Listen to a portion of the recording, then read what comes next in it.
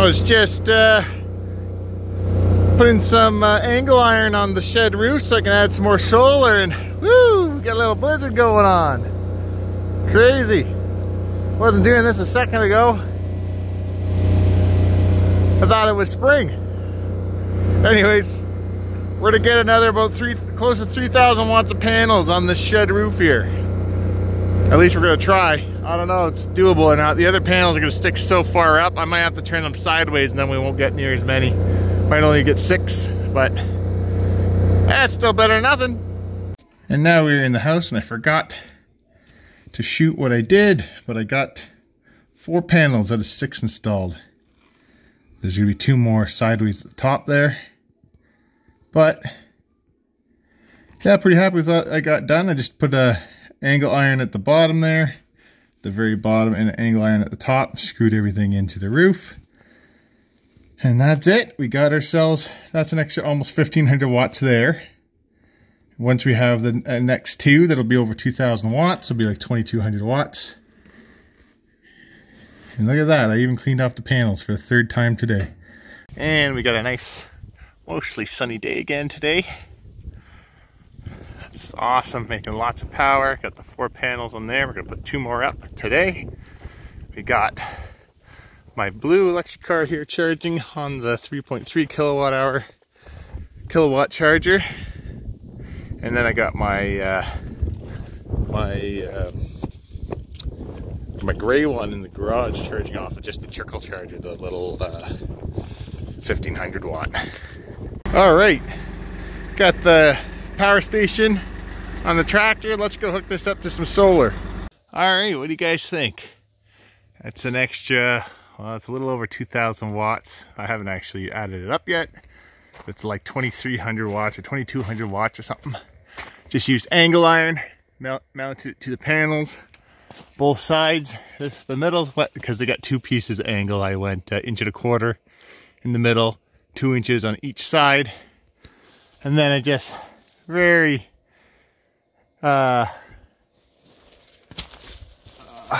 leisurely installed it on this side. I got 3 brackets here, a massive lag screw going down, holding a piece of aluminum that's clamping them down. And then same with that side, I just have 3 pieces holding it down. It can only be, the wind can only grab it from this little section here and this little section here, so I believe it should be fine. Plus we have all these trees here. Plus this is northern wind, which we hardly ever get. And when we do, this is an upper hill up here, and then we're going down into a valley, so we really never get any wind that grabs these. Then we go inside. We got the generator here, the generator's new fuel tank, and the solar system, the portable solar system. This is just so I can just disconnect it from the MC4 connectors, bring it anywhere for power. And what are we getting at the moment? It's sun and cloud, sun and cloud. Oh, we got cloud, of course, right now. We're getting 1.4 kilowatt hours.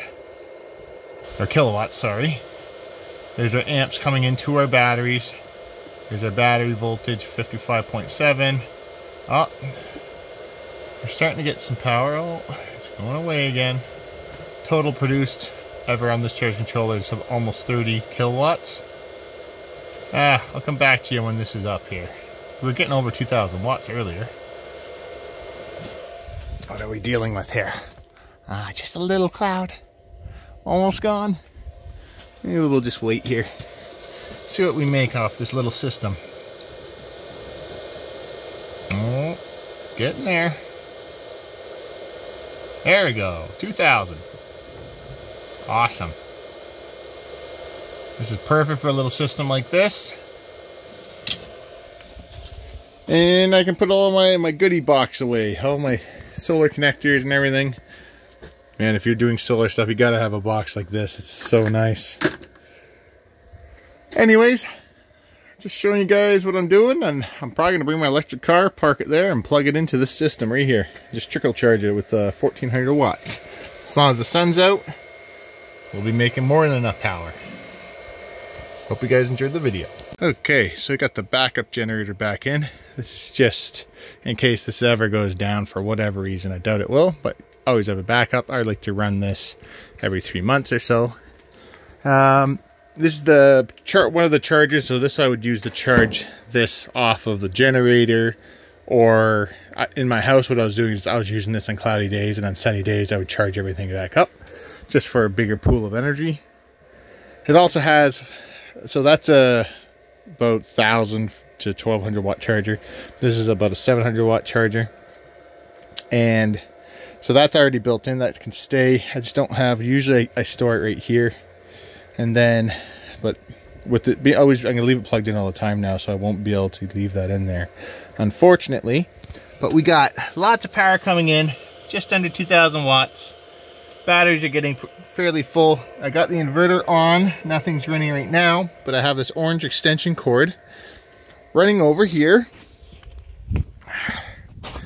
It's just running on the ground behind the shed and behind my panels here. And then I have running across the ground all the way up to my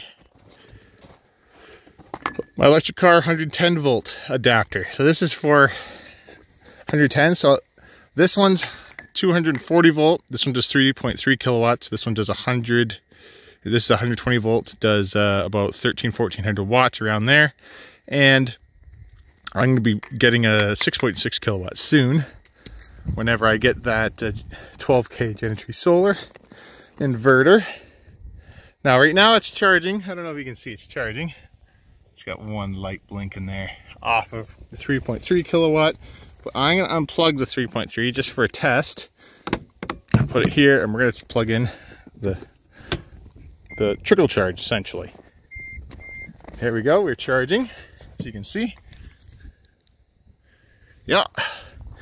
So let's go look and see what the reliable inverter is saying. So this is a full reliable system. This is Reliable's charge controller, 60 amp, and Reliable's 3,000 watt split phase inverter. Now what are we pulling? We are pulling 11.6 amps, and oh, we got less power coming in than going out at the moment, guys. There must be a cloud. Let's take a look-see.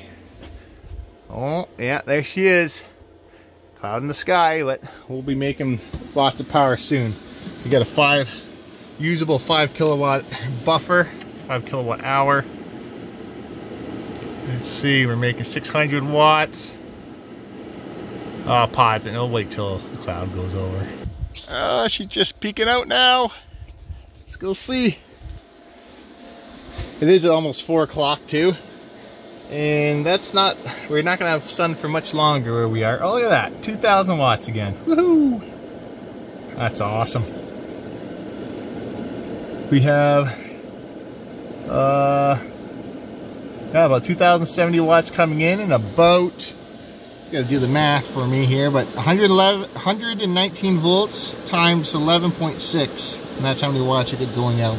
Between 1,300 and 1,400 watts, something around that. That's awesome. Now when I'm low on power on my main system, I can come out here and hook up to this. That's 5 kilowatt hours to charge in about 2.5 hours with 2,000 watts coming in, so it should almost always be charged when I come out here to hook up. And there's the system. Just gotta paint that black or something. Take a wire wheel to it and paint it black.